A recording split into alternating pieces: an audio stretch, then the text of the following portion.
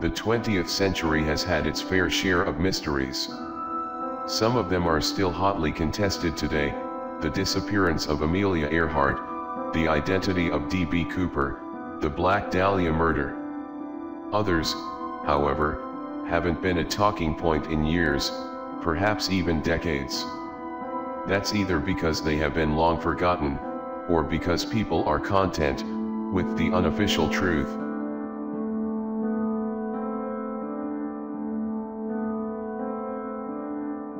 The story of actress Natalie Wood's mysterious death is well known by this point. On the night of November 28 in 1981, Wood was aboard a boat called the Splendor with her husband, Robert Wagner, co-star Christopher Walken, and ship captain Dennis Davern. The following morning, her bruised body was found 1.6 kilometers away, next to a dinghy. She had a high blood alcohol level, and had taken several medications. The story was that Wood had taken the dinghy out after a fight with her husband and had fallen overboard. Her death was officially labeled an accidental drowning. While that's common knowledge, many people probably don't know that the Los Angeles County coroner changed the cause of death in 2012 to drowning and other undetermined factors. This was the result of police reopening the case after a 30-year hiatus. Rumors always persisted that Robert Wagner had played some kind of role in his wife's death. The captain of the ship spoke out after decades of silence, claiming that Wood's death was the direct result of a fight with Wagner. Unfortunately, the captain did so in a new book, leading to accusations of his profiting from Wood's death. After the new investigation, the medical examiner concluded that some bruises on Wood's body were likely to have appeared prior to her going in the water, but that it was impossible to say with certainty. Her case is still open.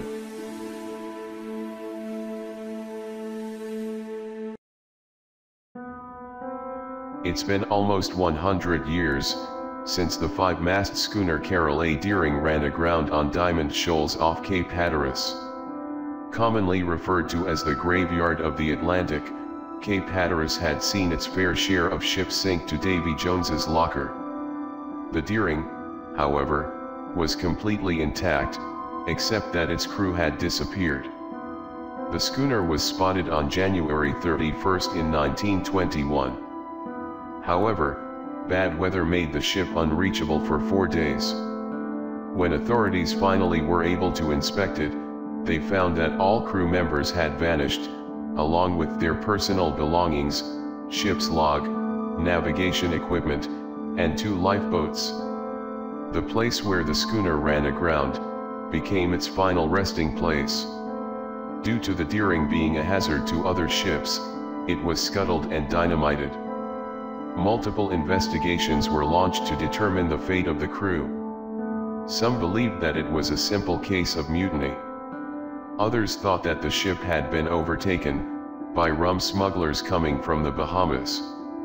Some thought that the crew had abandoned ship to escape a hurricane. A theory regarding Bolsheviks targeting U.S. ships was popular with anti-communist groups of the time. As the crew was lost somewhat near the Bermuda Triangle, some people offered supernatural explanations. The investigation was closed in 1922 without an official conclusion. Despite exhaustive searching, the crew of the Carroll A. Deering was never seen again.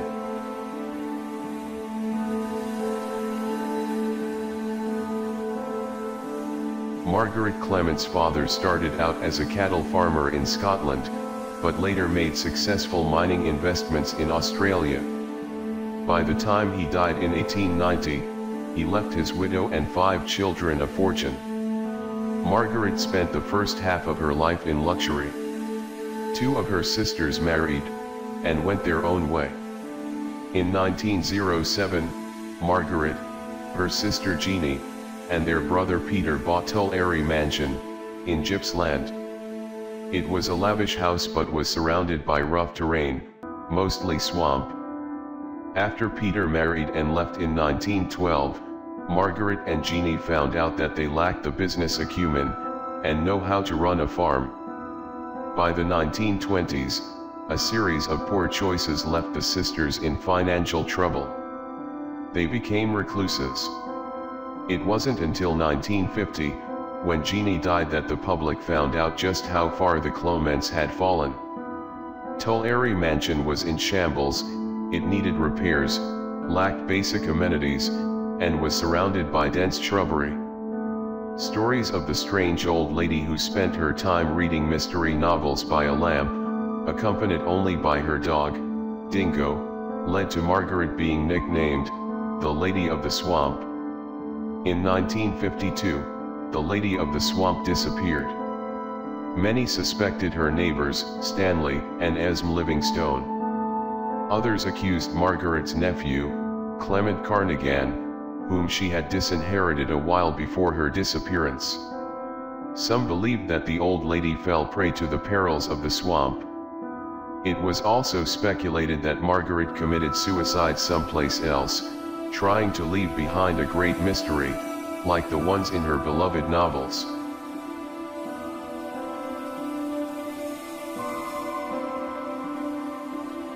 The Zodiac remains one of the most infamous serial killers in history, primarily because his identity still eludes us. A lot of people became convinced that Arthur Lee Allen was the Zodiac. Others, however, feel that there are several pieces of evidence working against Allen as the killer. He didn't resemble the sketch, his handwriting didn't match that of the letters sent to taunt police, and his DNA didn't match the partial DNA profile obtained from the envelopes. Almost 4 decades old, the case had been labeled inactive for a while, before being officially reopened sometime around 2007. Over the last decade, investigators looked into a handful of new suspects. 3 men came forward, claiming their fathers were the Zodiac killer. Among them was retired Detective Steve Hodel, who had previously argued that his father, George Hill Hodel Jr., was responsible for the Black Dahlia murder. 2 other men claimed that they received confessions regarding the Zodiac killings. One of them was a lawyer, named Robert Tarbox, who said a sailor walked into his office during the 1970s, and confessed to being the Zodiac. Tarbox kept the secret for 30 years, due to confidentiality agreements. The other man, Randy Kenny, claimed that his friend, Louis Myers, confessed to being the Zodiac on his deathbed. One final suspect was offered by retired Highway Patrol Officer Lyndon Lafferty. He is part of a group of retired officers turned amateur sleuths, called the Mandamus 7. They identified Zodiac as a former real estate agent living in Fairfield, California, who died in 2012. The group presented him under the pseudonym George Russell Tucker. The Mandamus 7 claimed that there was a conspiracy behind the investigation. Tucker's wife was having an affair with the judge, who diverted investigators' attention.